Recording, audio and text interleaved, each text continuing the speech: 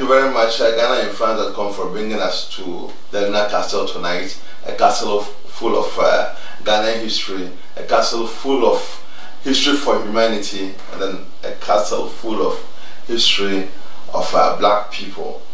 In fact,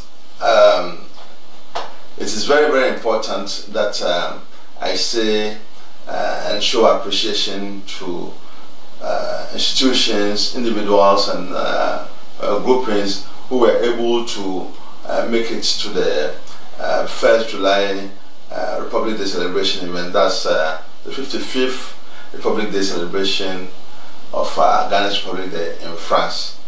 And as you all know, it's showcased the memorial service and also the fundraiser for victims of the 3rd June 2015 flood and fire disaster in the capital city of Ghana, Accra. I will start by saying a big thank you to Apostle Obin Ishan, who performed the memorial service. Apostle Obin Ishan represented with his entourage the Church of Pentecost France, and then also beyond.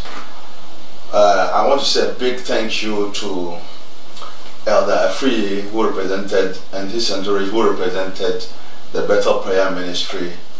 Elder Afriye did the opening prayer, very wonderful opening prayer service for us. And also a very big thank you to Pastor Gordon Ampabe of Christ Apostolic Church, France. He prayed for the donors. We thank him and then his church and the people who came with him. We want to say a big thank you to Bishop Ano and the Rejoice Chapel. Rejoice Chapel Television took care of the coverage together with GhanaInFrance.com. We want to say a very big thank you to the Ghana Diaspora Fund, which was the major partner of the Ghanaian community in France for the event under the leadership of Nana Sewafren Poma the first. We want to say a big thank you to the SDA Church, and then also Mr. Usua Jumi, who played a very big role in the success of the event.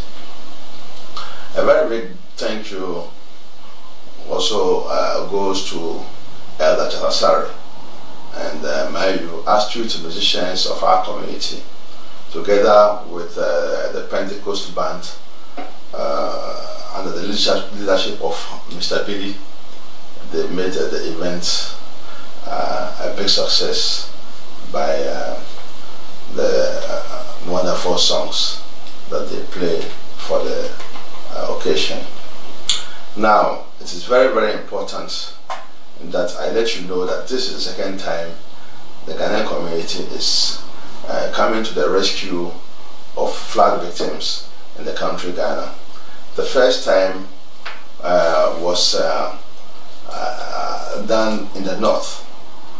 We were able to raise 2,300 euros for flood victims in the north, and if my memory serves me well, it was in the year 2005, and the major donor of for that program was Nana Opinja the first, Opinasehene, who is also an award-winning entrepreneur, presidential award-winning entrepreneur in France. He gave us a lot of money, and this helped us to travel to the north under the leadership of myself, and we did the distribution to the victims, and it enabled them, some of them, construct their lost homes and then also take care of some belongings that they had lost. This time around, we want to give a big thank you to this same entrepreneur and chief, Nana Opinja the first, for also donating heavily to this program. We are grateful to Nana, and as he said in Akan, that's a review. And now we want you to know that we appreciate all what you've been doing for Ghanaians across GASIF and other institutions, because we are aware also of what you've been doing for others. We thank our traditional setups. Some of them were unable to make it for several reasons, but we thank them for the support that they gave to us when we were under preparations. We thank Power Radio and our two MCs, and that's Mr. Francois and MC Wahen, for their presence and also for their performance.